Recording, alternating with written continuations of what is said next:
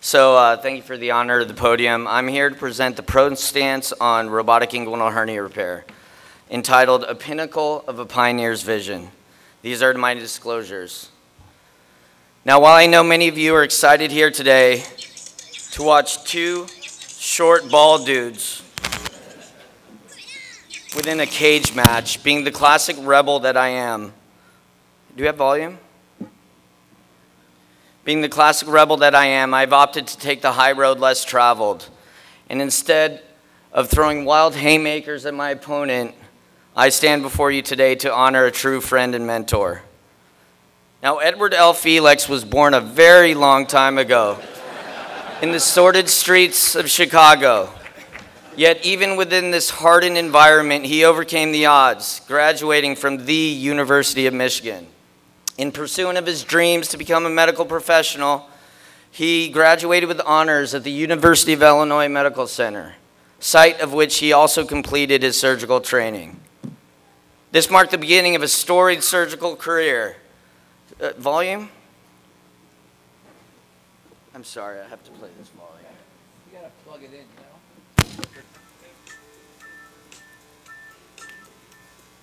you ain't seen nothing yet.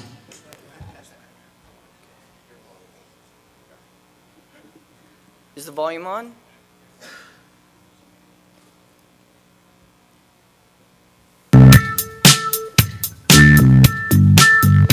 So this marked the beginning of an amazing surgical career in which he was able to amass a CV worthy of only the chosen few, significantly contributing in the sciences of oncology, bariatrics, and of course, hernia repair.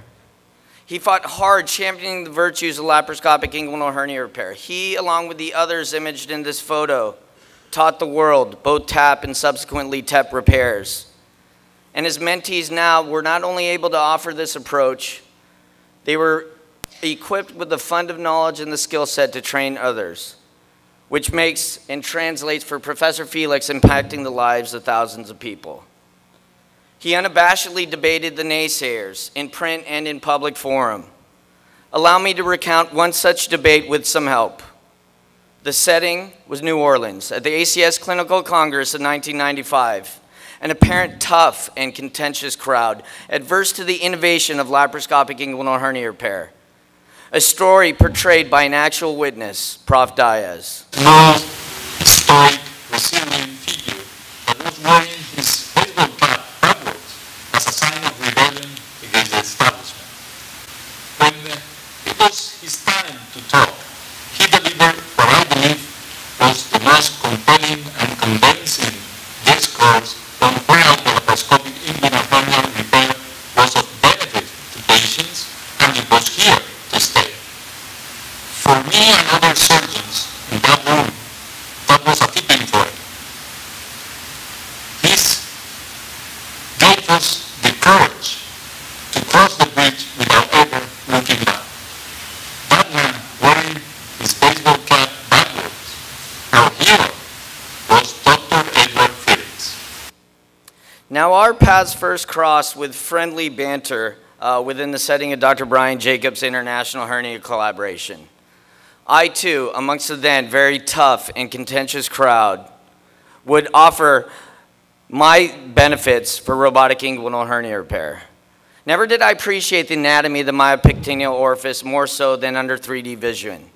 The tremorless precision that's offered to me allows me to dig deeper, allows me to peel the peritoneum further off of the psoas muscle. Because logic only dictates if you can see better, you can probably do this operation easier. This wasn't so apparent in my previous lap inguinal experience.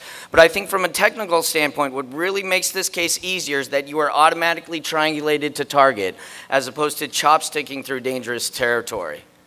And contrary to what people like Dr. Paul I might suggest, I don't need a randomized controlled trial to help me figure out that ergonomically, it is easier to operate like this than it is to operate like this. I first met Prof. Diaz along with Felix at the ACS Clinical Congress in 2014. Soon thereafter, I asked them for their mentorship to educate me on how to do this repair better. Professor Felix provided me the 10 commandments of inguinal hernia repair. Take a picture, go ahead. This is important stuff. The result of which I improved. I could recognize the planes better. I could do true pre-peritoneal dissection within an avascular plane. Safely reduce the direct inguinal hernia sac. Meticulously reduce the incarcerated femoral hernia sac. Get to Cooper's and well below into the space of Ritzius, isolating the obturator foramina, peeling the peritoneum off the iliacs as well as the psoas, making a larger pocket than I've ever been able to make before, and getting the critical view of the myoperitoneal orifice every time. These were typical indications where I would do it open, and now I'm perfectly comfortable offering my patients an MIS repair, an incarcerated femoral hernia, and a utilized Firefly. For those of you not familiar, this is like fluorescein in a woods lamp. It helps you evaluate bowel viability in the evaluation of both incarcerated and strangulated segments. I can also do large inguinal scrotal hernias now. Previously, when I did this laparoscopically, I would often just divide the sac and leave the distal sac in situ. But no longer am I physically or ergonomically strained to pull on the sac out of the deep inguinal ring, to parietalize the cord structures or the female equivalent. The ability to invaginate the sac within the peritoneal cavity every single time. And then, again, get the critical view of the myoperitoneal orifice as consistent with the commandments of Felix. Opening up a large space to accommodate a much larger mesh than I was ever able to produce before. Contouring to the MPO, consistent with Professor Reeves in his first original descriptions and anatomical constructions. And then I can tack, I can suture, and I can spray to seal. Right, Prof. Kakuda? And then ultimately reperitonealize the mesh so it's not exposed to the visceral content. This is an image taken at the International Hernia Collaboration first meeting last year in New York City. Ironically, pioneer of lap inguinal hernia, sitting next to one of the pioneers of robotic surgery, Dr. Barry Gardner. You can see at the beginning of the meeting how Prof. Felix was chewing off his fingernails and getting red with anger, perhaps that a fear that an innovation will destroy the old order of things, perhaps that the fear was trespassing upon hallowed ground. But what makes this man so special is not only does he stand firm and steadfast in his beliefs and convictions, he's also man enough to never be afraid to say when he's wrong. When he approached the microphone at the same meeting in the context of robotic hernia repair and announced his mea culpa to the world. And here he is. I think we're going to be having this argument for another the next, pioneer, Dr. 5 Eric to 10 Wilson. years, but I think it's convincing. What? Convincing. Robotic hernia repair is? Convincing me. Thank you. Because while he saw his baby grow, perhaps he's frustrated by the fact that it didn't penetrate as much as he thought it should. Because out of the 900,000 inguinal hernia repairs being performed each year, 630,000 of which are still being performed open. Now let's look at the fascinating exponential adoption of robotic inguinal hernia repair in the United States. And these are coming from previous lap inguinal surgeons like myself who have concluded that not only is it easier, that I do this operation better with a robot. And what about the open surgeons who have failed to incorporate MIS hernia repair into their practice, probably because they failed to tackle the steep learning curve, now feeling enabled by the platform? So, in the most conservative estimates, just imagine this. If we can tip the scales to equivalency, this would translate into an extra 180,000 patients who can enjoy the benefits of an MIS hernia repair that my opponent, my friend and mentor, has loved and embraced since the early 90s. Certainly even a statistic that he would feel proud of, a pinnacle of a pioneer's vision. But with this adoption comes the ultimate responsibility to our patients, that we not only learn, but we adhere to well-established principles. And for this, again, I thank Prof. Felix, along with Veller and LeBlanc, who joined me at Intuitive Headquarters with a singular goal of mapping out a curriculum and a training pathway to ensure optimal patient outcome. Now here he is teaching Dr. Brian Jacob how to tie a bow tie. And this is Dr. TJ Swope performing the same exact task with a robotic instrument. The one on the right hand. Old school versus new school. yet the end result is exactly the same. Not much different than the tone and content of my debate. Goes over the top. Now I have no idea what my opponent's gonna say. He did warn me to wear a cup. In lieu of a cup, I proudly rock this hat backwards because I know when all is said and done, I'm confident that he won't kick me out as one of his charter members of the SSOD. And at the end of the day, I know I can sit down, chill with my friend, have a drink with his beautiful progeny and his unequivocally better half. Thank you very much.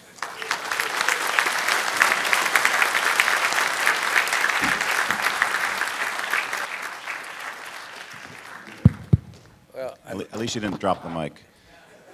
yeah, it's a tough act to follow. And I'd like to thank the members at the table there for inviting me, and I'd like to thank ARP for letting me out today to come here to do this. Conrad obviously thinks, because he started out being nice to me, that I would be gentle. Forget it. Forget about it.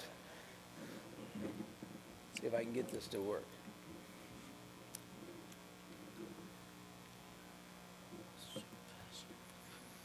My whole life, I prepared my son to lead humanity in the fight against the machines.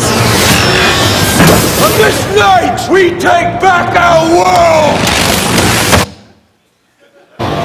My whole life. See, how do we get the next slide?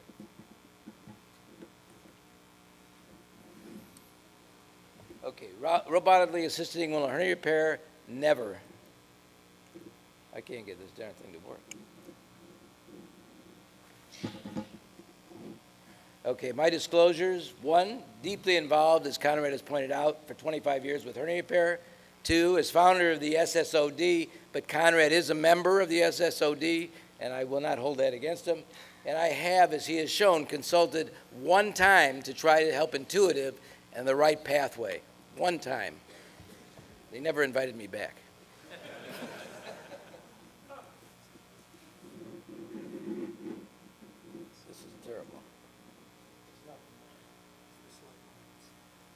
But I want to play the videos. Can I do that with this slide advance too? Obviously not. The play? There we go.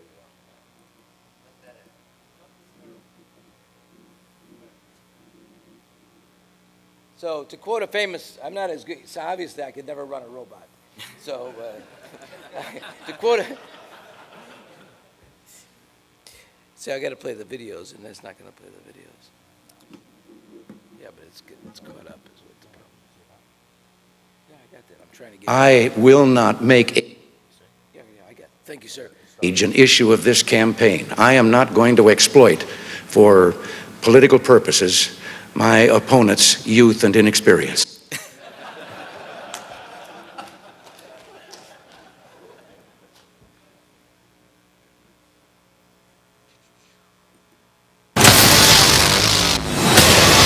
I've been waiting for you.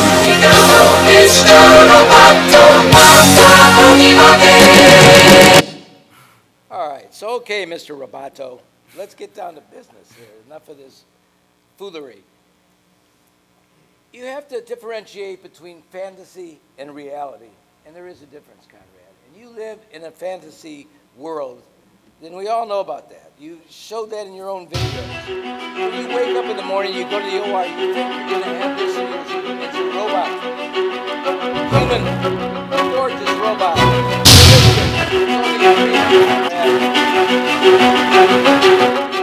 When you get to the OR, that's what you're stuck with, not that beautiful girl, all right? That's, wake up.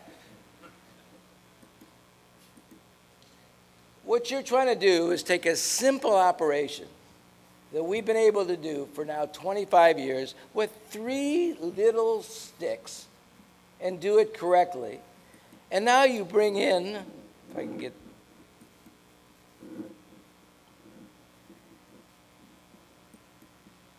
a big robot and try and do the same thing. And you're trying to tell us here today that that is equal.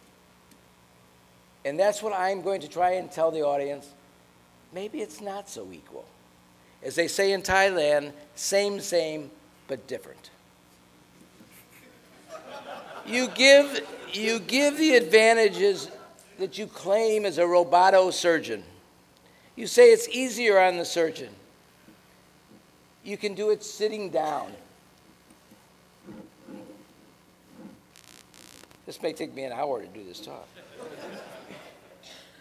As you have in your own OR and have shown on the internet, you have a drink, you have shoes, you got your mask off. And in fact, from the nurses, I have been told once in a while you come in your PJs. You bring pizza, you bring wine. What, you know, this is not surgery. This is a party. This is tonight. This is not surgery, Conrad. You say it's easier because you're sitting down. Sitting down is supposed to be a good thing, right? Well, I'm telling your wife that in fact it's not a good thing, that she's got to get you up and moving. Because there's been a study showing that if you're sedentary, it's equivalent of smoking a pack of cigarettes a day.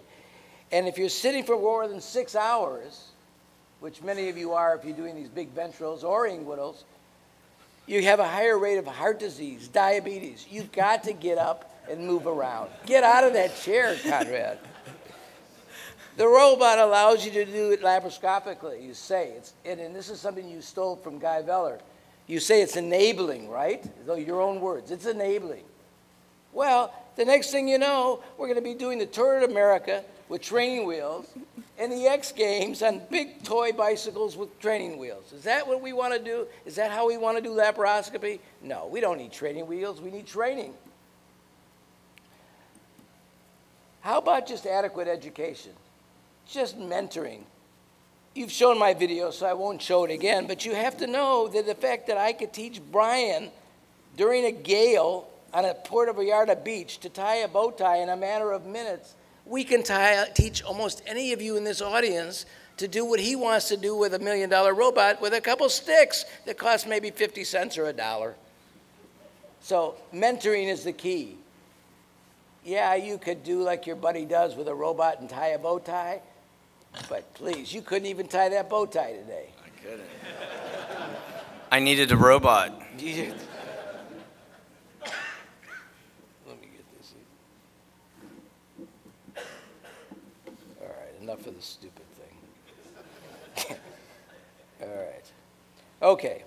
So my real question is it worth that expensive shortcut to get to the MIS? That's what you'd say. You want the adoption, robot will get you there. My point is, I don't think we need an expensive thing. We just need good education. We need fellowships, mentoring, residencies, which teach how to do laparoscopy in the proper way.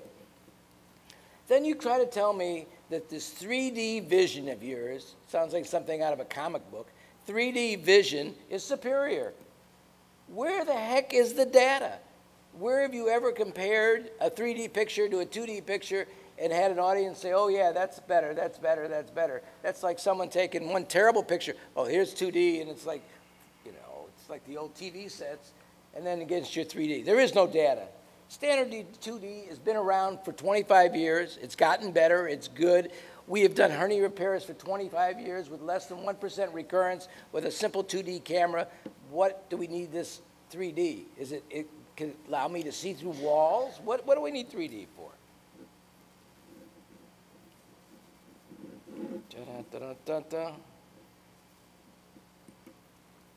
Okay, so 2D seems okay. This picture here is actually about 20 years old. 2D chip, 2-chip camera, not even 3-chip.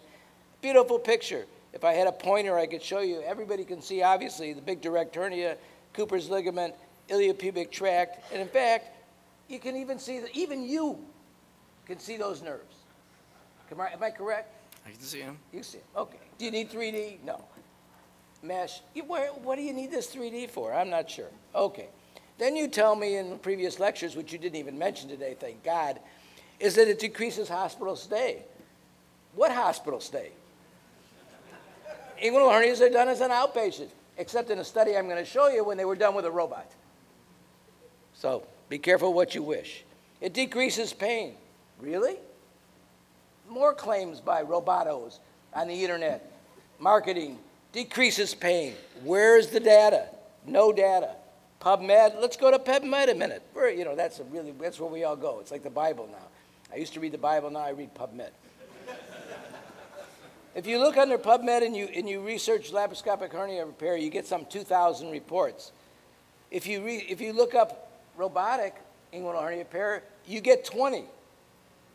Oh, that's pretty good. 20 reports, right? No.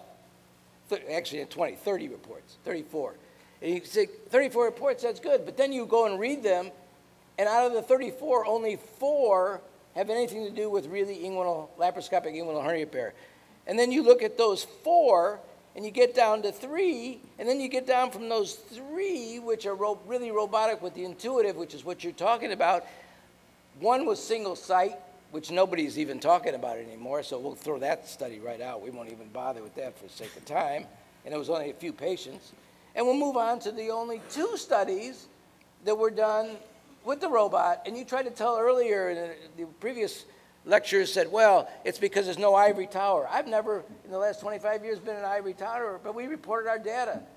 Just because you're out in the clinics and the hospitals in the community, why can't you report data? I don't understand that one. Must be a good reason. You'll tell me in the rebuttal, I'm sure. But here's one of the articles written of the 2. This first article is in what you call a premier surgical hernia journal, the Journal of Surgical Oncology. I mean, okay. If I'm going to write an article about robotic hernia, I'm surely going to put it in the Journal of Surgical Oncology. What, are you kidding me? But then the same authors did come back later this year and publish the same data, again, with a couple more cases. And what they showed was, in fact, they had, 78 patients, 123 hernias. They don't even give you how much. They have 30-day follow-up. They talk about no pain. There's nothing about long-term follow-up. So I don't even know from the one article that I can find, and maybe it's because I'm old I couldn't find it, if there is data to say that the robotic hernia is even equal to the laparoscopic.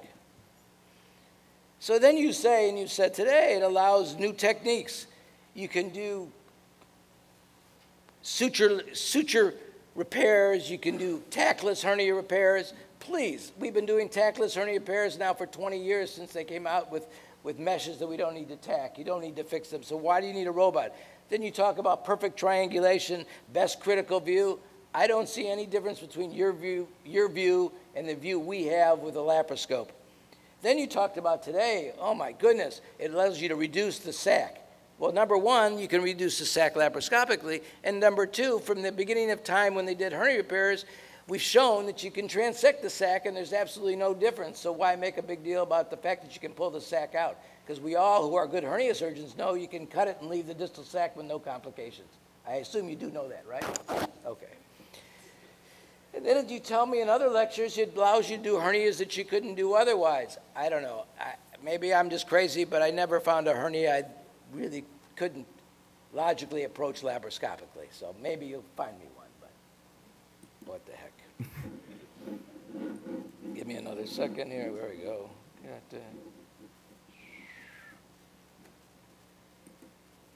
Precision optimized, another one of your terms. I don't even know what that one means, so I can't debate it. Then here's one of the most important things you've said. It gives you the biggest tool on the block. There is no question about that, Conrad, and we know that you need the biggest tool on the block. And then, probably this is the one thing I will agree with you.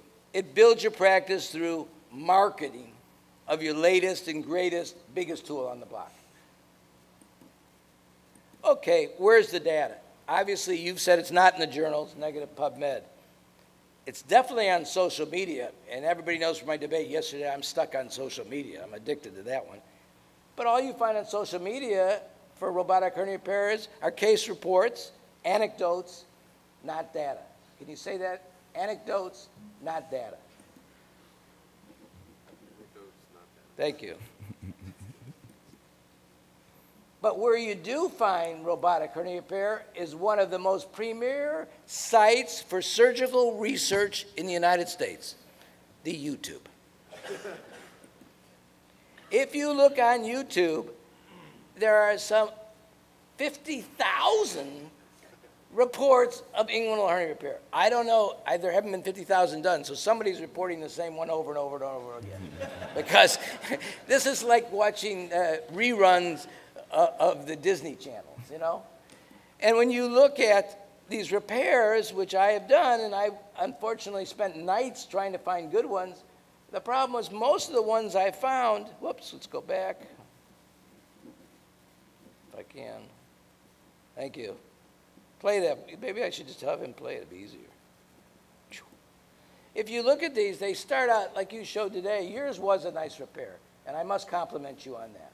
But if you go on the internet where these people think they're putting up good repairs, 90% of them are not. They start out, they're eloquent, but if anybody does hernia repair, will watch, never reduces the direct sac completely, never takes down the indirect sac completely, then throws in a piece of mesh, which is the wrong kind of mesh, and then blindly anchors it. I don't understand what they're doing. And what frightens me the most is they're presenting these things on YouTube to the public thinking they're good repairs.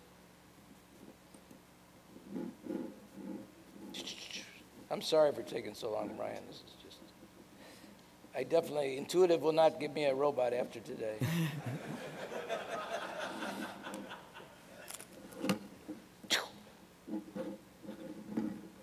Come on, baby.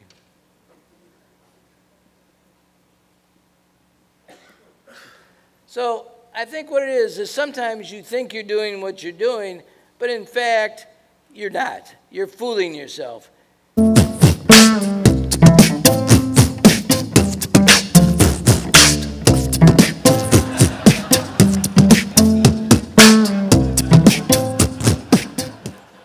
That is your typical roboto surgeon.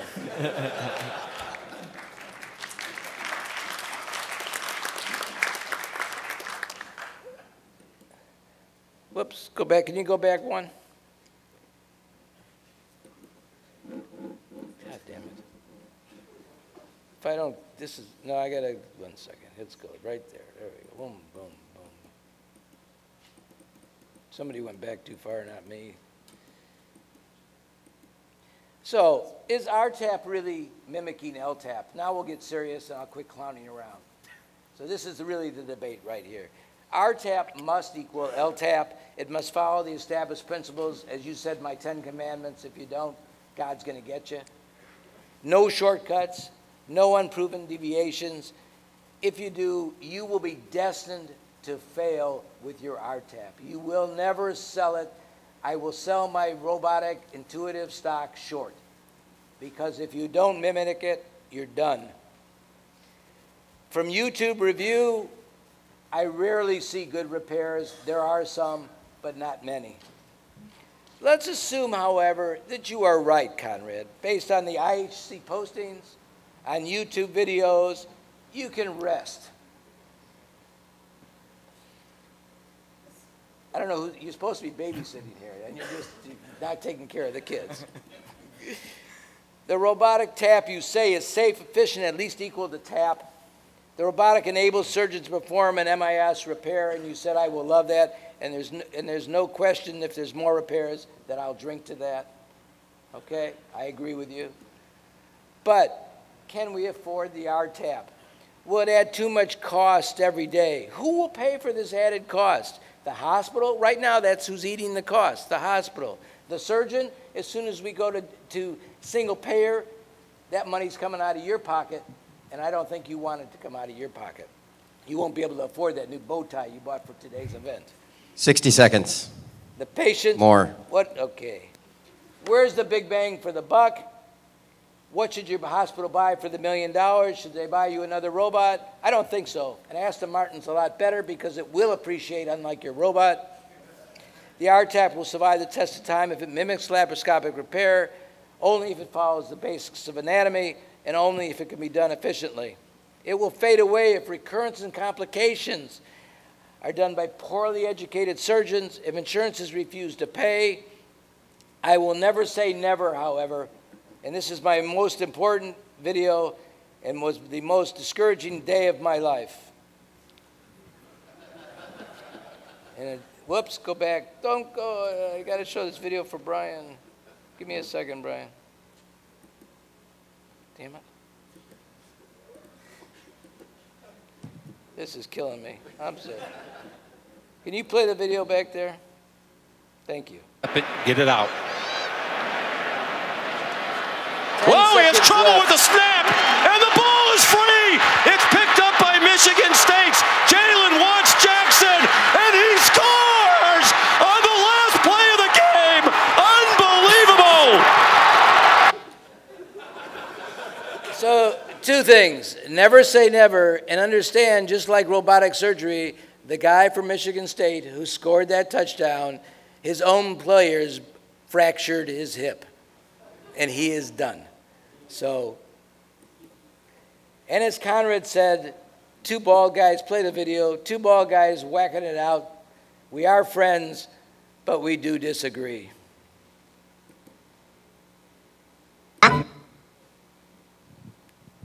You